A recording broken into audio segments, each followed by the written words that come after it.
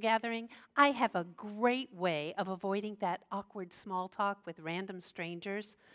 I simply ask the person I'm talking to what they do, and they tell me. And then they kind of have to ask me back, and I say, me?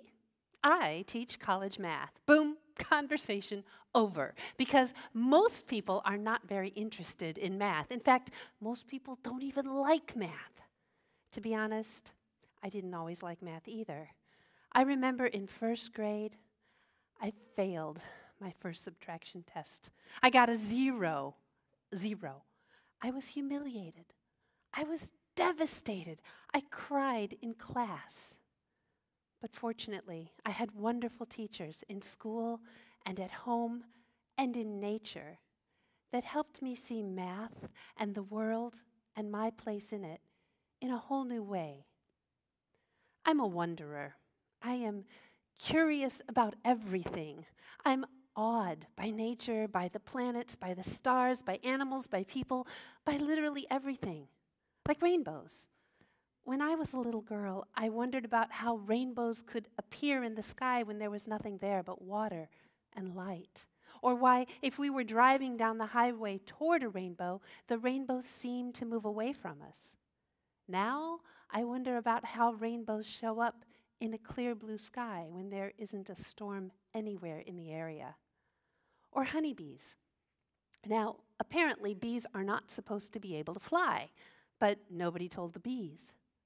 Not only that, for centuries, honeybees all over the world have built their combs in the shape of a hexagon. Now, a hexagon is one of only 3 regular polygons, which can fill an entire space with no gaps and no overlaps. Not only that, hexagons make a really strong structure using a minimum amount of material, the wax, and providing a maximum amount of storage space for the honey. How the heck did the bees figure that out? I have no idea, but I'm curious. Or sunsets. Why does the sun seem to change color so beautifully every night? I know there's good math in atmospheric science to help explain that. But what I don't understand is why the sunset tonight will be different from every other sunset I have ever seen. These are very curious patterns. And it makes me wonder how many other patterns I'm not noticing. I mean, how many patterns do you not notice? I'm going to try to help you notice one that's been in front of you since you were a child. Now, to do that, I need you to sing Twinkle, Twinkle, Little Star, and I mean it. I mean, sing it like you mean it, all right? Are you ready? Here we go. Twinkle, twinkle, little star, HIJKLMNOP, QRSTUV, WXYZ. Oh, now I know my ABCs. Next time, sing along with me. How many of you did not notice until this very moment that those 2 songs have the same melody? And you've been singing them since you were knee-high to a grasshopper. Maybe you just didn't notice. Noticing patterns is kind of the foundation of mathematics. Now, there's a lot of really cool patterns in math, like this one. This is one of my favorites. If you square a number, say 3 squared. 3 squared is 3 times 3, which is 9. But it's also the sum of the first 3 odd numbers. 1 plus 3 plus 5 makes 9. Or 5. 5 squared is 5 times 5, or 25. Or the sum of the first 5 odd numbers, 1 plus 3 plus 5 plus 7 plus 9.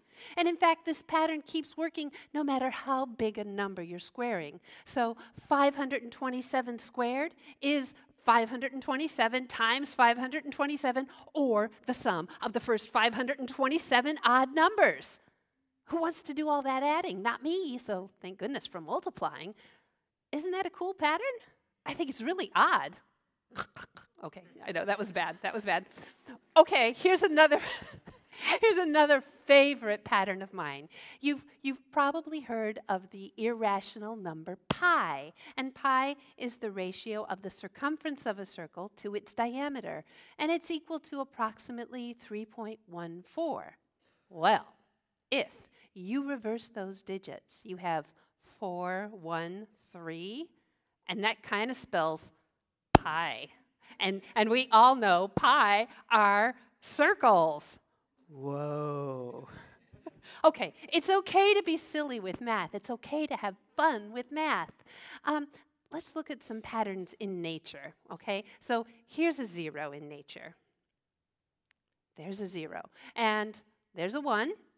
Help me out. 2, 3, 4, and 5. 5 seeds make a star in the middle of the apple you ate for lunch today. Not only that, that 5-star pattern reminds me of the flowers in my garden. It reminds me of sand dollars on the beach, or starfish, or even, yes, a praying mantis. What's it with those 5s? I mean, 5 even reminds me of me in the morning when I stretch. 2 arms, 2 legs, and a head. What's with the 5s? Cool pattern. We'll see if you can notice a 5 in a little while. Let's look at some other patterns. You probably know that walnuts are good for you, and there are nutrients in walnuts that are especially good for your brain, which is really cool because walnuts look a lot like brain coral, or your brain. Whoa.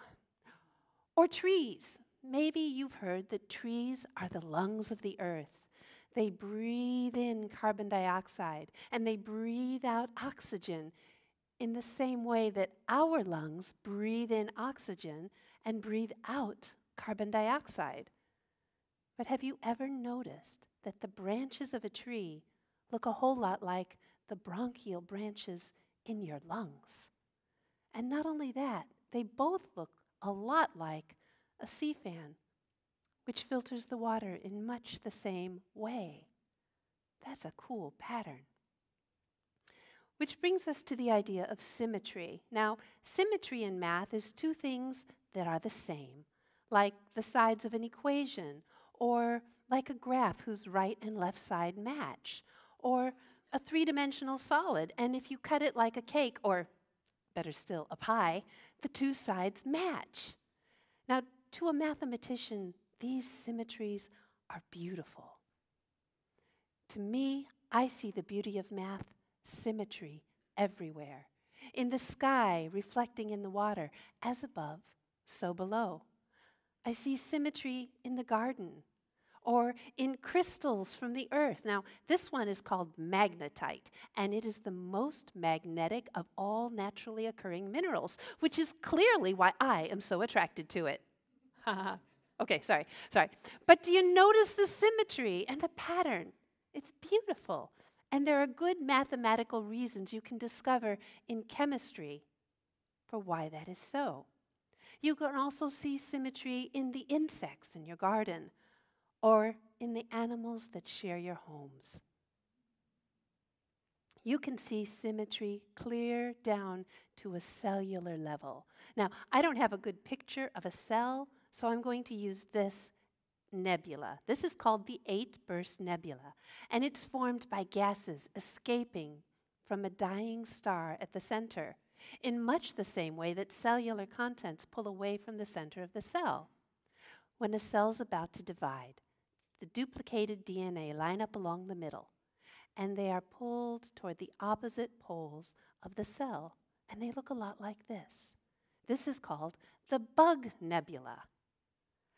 And the contents continue to fall farther and farther and farther apart until 2 new daughter cells are formed, and they look like this. Yes, another nebula. So these symmetric patterns that are happening in your body and my body every moment of every day are also found out in the universe. That's amazing, isn't it? And what's even more amazing, at least to me, is that long before human beings knew about cellular division, long before we could see nebula, we recognized these patterns. This is the Chalice Well cover in Salisbury, England, and it was fashioned by medieval craftsmen hundreds of years ago, and yet it holds the same symmetric pattern, which we call the Vesica Pisces. That's amazing. A particular kind of symmetry in math is called a ratio and harmony.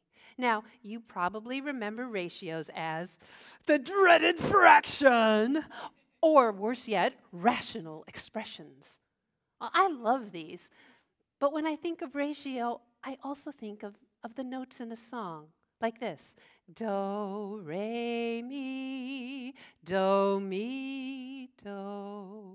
That's a third. Or do, re, mi, fa, so, do, so is a fifth. When I think of harmony in math, I think of an oscillating cosine wave or a sine wave, which looks a lot like a light wave or a sound wave. So when I think of harmony, I also think of light and sound together, like this.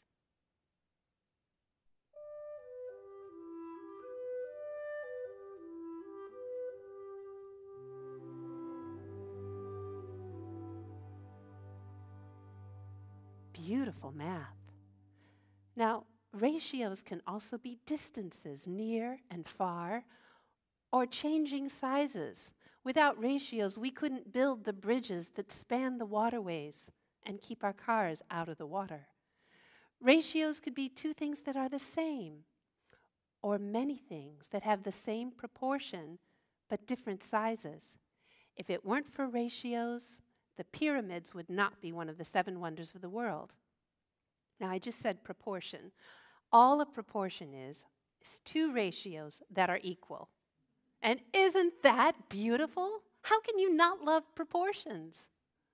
Well, if beauty is in the eye of the beholder, then I think this peacock has so many eyes that the world must be a very beautiful place to him. To my eyes, the beauty of math is everywhere, like the great prismatic spring in Yellowstone National Park, or the nebula, the Helix Nebula, somewhere out there, maybe looking down at us right now and seeing how beautiful we are. A rose by any other name might be a pair of spiral galaxies. How lovely. To paraphrase the bard Shakespeare, what's in a name? That which we call the Cat's Eye Nebula, by any other name, would smell as sweet. Look at the spiral pattern in the center of that rose. You see it in other plants in the garden. Oh, there's that 5. Did you notice it? The 5-part symmetry in the middle. You see that same spiral in simple animals around you. In fact, you have seen that spiral thousands of times. Have you noticed it?